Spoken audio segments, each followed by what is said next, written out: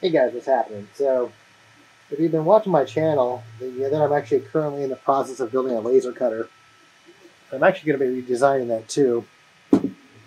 But one of the things you have to do is you need to select a board. And at first I couldn't figure out if I wanted to use Marlin or GRBL. I'm familiar with Marlin. I've been messing with Marlin for a couple of years. So I knew most of the ins and outs of Marlin. But, you know, there's a software called GRBL, and it definitely it supports laser cutters and CNC a lot better than Marlin does. It was designed from the ground up to support laser cutters and CNC, whereas Marlin was designed around 3D printers. Marlin actually does have better board support, but GRBL, if you're going to do laser cutters, is probably a better option. But let me show you what I have in front of you here. I have some old printer boards I wanted to reuse. And you can actually buy a dedicated GRBL board for pretty cheap, like under 20 bucks, 25 bucks. But I wanted to use some of my old stuff that I have here. And let me show you what I have. So this is my original ANET board that came with that ANET printer, the Craigslist ANET printer. So I could possibly use that. They do actually have some basic support, a port for that board. And this is my original printer board with the integrated drivers. But I probably won't be using that because that's hard to flash. This is an SKR 1.1 board, and this is 32-bit. They do actually have an LPC port for this thing, but it's not 100%. It's more based on the smoothie board. But let me show you what I got actually working on. This is an MKS Gen L version 1 board, and it's very similar. It's almost nearly identical to a Arduino Mega. I think it's 2560 with the RAM's 1.4 board. So internally, the way it's wired, I mean, obviously it looks different, but the way it's wired internally from the chip is exactly the same as a 1.4. And in an upcoming video, or part of this video, I'm going to show you the how similar they are, the RAM's 1.4 and the MKS Gen L version 1.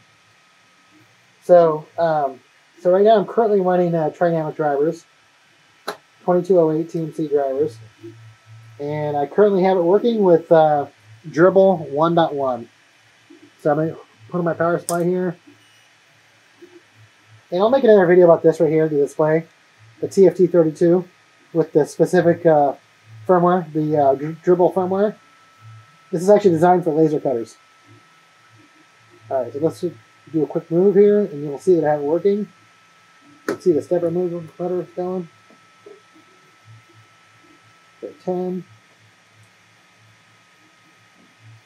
So that's actually GRBL firmware running on this MKS board. So, all right, so let me come back and actually before I go to that, I want to describe to you, because I'm going to be talking about pins a lot in the later part of the video. And so a pin, this is actually a when I reference pin, like pinouts, when I say like the RAMs 1.4 and the Gen L are the same, what I mean is the pins are the same. So off this processor, there's a pin.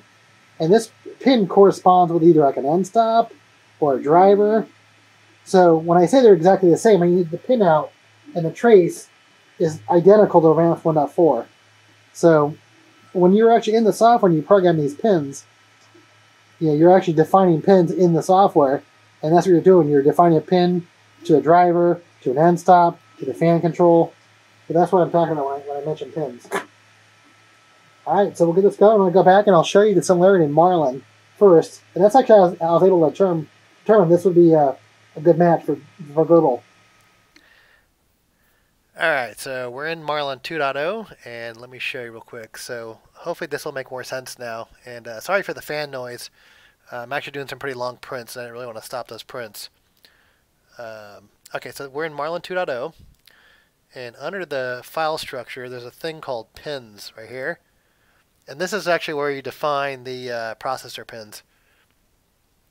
So this is actually how I determined that the MKS Gen L board would be actually suitable for GRBL.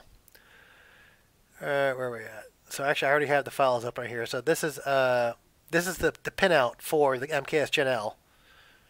And the version 2 actually it should work too. It has the diag pins for the centerless homing, but you don't need to use those. It's not going to know what those are in GRBL, so it should actually work. And I'll show you how to determine that. So this is the MKS Gen L board, and a lot of these boards a lot of 3D printer boards are based on the Ramps 1.4, so a lot of these printer boards will probably work with GRBL.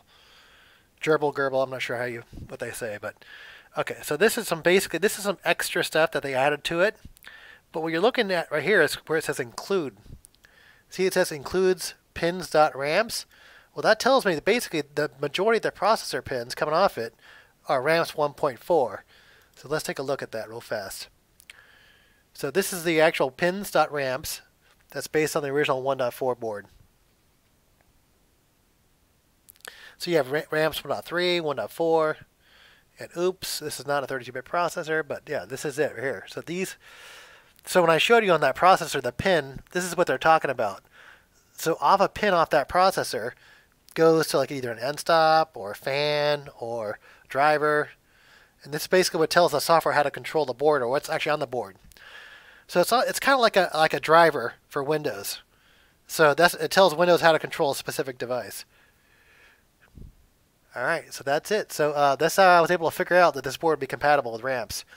It was actually easy for me. I could have just looked at schematics and figured it out that way and try to match them up, but it was easier just to look in Marlin. It was already mapped out already. So I'm going to go back to GRBL and we'll get started. All right, so we're actually at the GRBL page for the Mega 2560. Now you need to actually find a GRBL port that's compatible with your processor. Like there's different ports for different processors. So what I'm looking for is one that actually has the Mega 2560 right there. So you're going to download this, and I'll show you. Just got to make a couple changes to the config file, and then compile it, and that's it. So, okay, now that you actually have GRBL unpacked, double-click on the in that folder. You'll see this GRBL Mega Edge folder. Double-click on that. You want to go to GRBL, and what you're looking for is this config.h file right there. I'm going to edit that with Notepad++. Bring that over so you can see it. Now, to have GRBL make this thing actually work with Ramps 1.4, you have to take out these options right here, comment those out with the //, and then you need to take out these right here, define these right here. So boards Ramps, save it. Alright, then you're ready to go. Alright, so now that I have the config.h modified, we need to set up our Arduino. So you need to first download the Arduino IDE, and then you also need to copy this folder over, which makes it easier, what I found out. So you just copy this folder over, copy the GRBL folder, and then copy it to your documents. I'll show you that real fast. So in my computer, it's under My Documents, and it's under Arduino, and you want to go into Libraries, and just copy that folder into Libraries, and that's it. Alright, let's fire up Arduino here. Let's do a quick search for Arduino, and I'm running 1.8.7.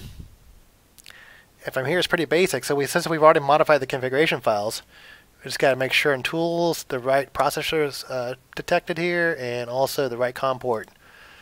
But then go down to Files, Examples, and this is going to pull from that Libraries folder that we just actually uploaded. GRBL upload.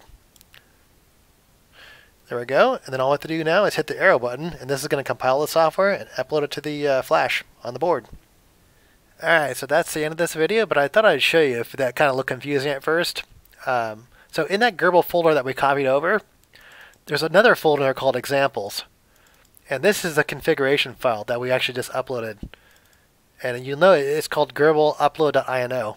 And INO is a file associated with Arduino. So when I went over to here, it pulled from that folder, from Examples, GRBL upload.